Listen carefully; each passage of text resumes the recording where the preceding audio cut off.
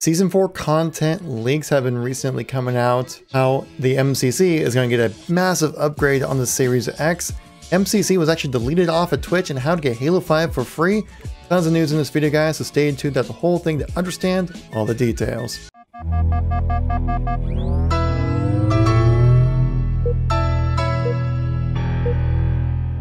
How's it going, everybody? It's Kevin here once again, giving you another news and informational video when it comes to Halo. If you like these kind of videos, make sure to tap that like button. Lets me know you want to see some more content like this, and it greatly helps out the YouTube algorithm so more people get a chance to stay in the know with everything going on with Halo. We've had just a bunch of little bits of news kind of floating around when it comes to MCC, and also a little bit of Halo 5 as well for Season 4 content and everything with the Halo 4's flighting. So I figured I'd combine them all together into this video, guys. So we got, like I said, we got Xbox Series X upgrades up to 120 frames going on with that. Halo Infinite Armor being part of Season 4 for MCC seems to look like it, along with some Halo Online content, and you can get Halo 5 for free.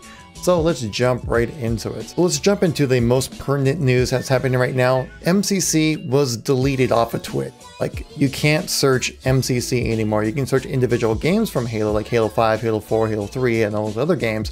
But no longer is MCC part of Twitch. They completely removed the category. Apparently what's going on is that recently Twitch did a bit of a inventory, and they decided to remove a lot of the games that they consider to be kind of like culmination kind of games, something like Orange Box and stuff like that. From I would hold some Steam games mixed in there as well. I guess they thought that MCC was a bit of a collection kind of game that wasn't really its own game. And so recently on Twitter, Tashi replied saying, "We've already emailed Twitch about this info to them. Hopefully it comes up again soon." Responding to another tweet, he said, "We have asked that they just add MCC back. We see MCC as its own game through and through." Obviously, that's very important. MCC was definitely the most popular game being streamed for the Halo community, and have that being taken away is, well, quite painful. And the way 343 has been treating the MCC recently has been like its own game.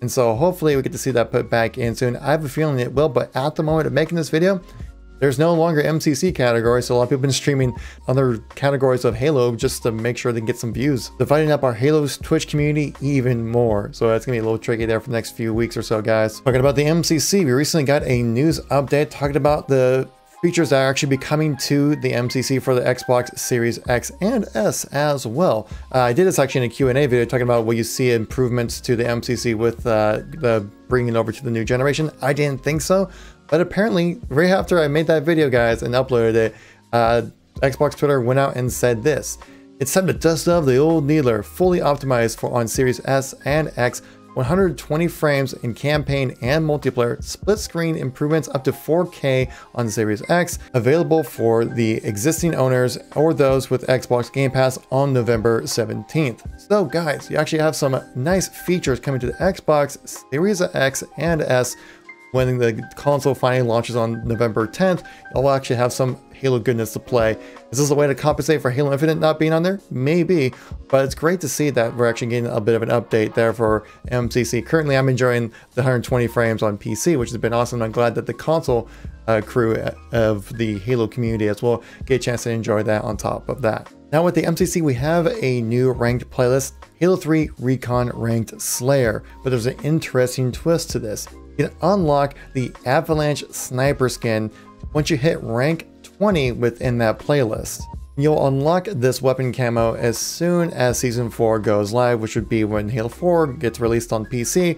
I'm assuming around November 17th, probably around there, maybe a week before, maybe a week after, right around there. As you can see from this image, it's a pretty subtle camo, but it's actually just a really nice kind of geometric kind of additional colors kind of added to the sniper rifle for additional customization for Halo 3 for you guys to check out as well. My only concern is, am I gonna be able to find enough games of Halo 3 Recon Rank Slayer to actually get a chance to even hit rank 20? Because right now I'm ranked like 13 or 14 with Halo 3 Hardcore, the most popular ranked mode, and I can't find any games. Incentives like this that get people to play ranked modes in the MCC is perfect. That's exactly what we would need to do to get people to jump in and play, because right now ranked is kind of dead on the MCC. You can find social games just fine, but not very people are grinding out the ranks. So if you can hit rank 20 within Recon's Ranked Slayer, you get this camo. That's something really cool, and I'd like to see that more incentivized with other playlists as well. Now for the leaked MCC Season 4 information, guys. Now we do know we're getting GRD and we're getting the EXO armor pieces and things like that, which is really cool. Cut content originally from Reach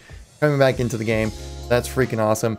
But we recently had some awesome people dive into the files of the flight right now. We get some interesting information about Halo Infinite armor coming into the MCC. So let's check it out right here. So many people have gone to Reddit to post up these different images. So let's check it out right here, guys. You can see that we actually have the Mark 7 Gen 3 helmet is going to be coming to Halo 4 in the next season for MCC, guys.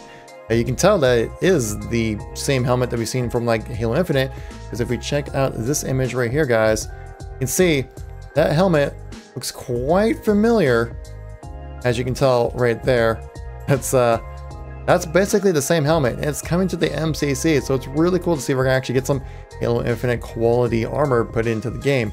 This must have been like the redacted parts that they were talking about in the previous updates. I thought it was just like GRD that they were talking about, but I'm assuming this is the content. But this is not the only content that's looking to be added into Season 4 for the MCC. You can actually see the entire Gen 3 Mark 7 armor right here. This is straight up from the game. This is going to be put into Halo 4, guys. Like, they found this in the files for MCC. So I would totally expect to see this happen for Halo 4, which would be probably my favorite armor set in the game. This looks freaking awesome, and I'm really excited to see this coming into the MCC. And for some leaked armor sets that are going to be added in, hopefully for Season 4 here, we have the Gremlin code name right here. This is a new helmet that looks like it's going to be part of Halo Reach as well.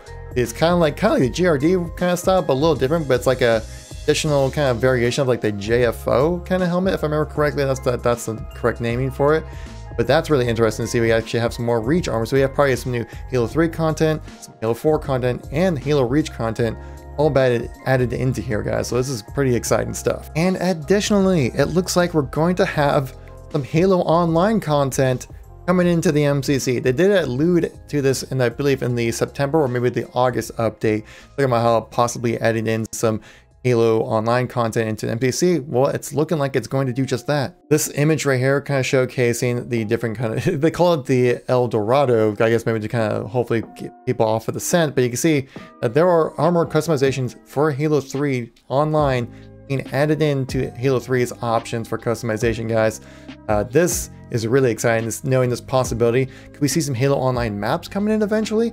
That would be freaking awesome. Some additional customization. Overall, really exciting stuff, knowing that this is some kind of possibility that we could have for the MCC, guys. Again, if we get some more content coming in, I'll definitely make some videos on it. We'll definitely be making videos on the Season 4 content, let you all know what's going on with the MCC. And lastly, some really cool news, guys. You can get Halo 5 for free right now for going to trying to get your double XP awesomeness through Monster Energy drinks. Right here, I actually saw a tweet saying that a free copy of Halo 5 Guardians on the Xbox One when you make Monster X Halo giveaway account via Monster's website. And I saw multiple people confirm this. Like, this is apparently this just happened. I mean, I signed up right away and I didn't see this come up, but apparently it's like a new thing that may have happened for October, maybe just for the celebration of the 5 years when it comes to Halo 5 this month. And so, if you guys have any chance to play Halo 5, now's the time to do it, if any time, really.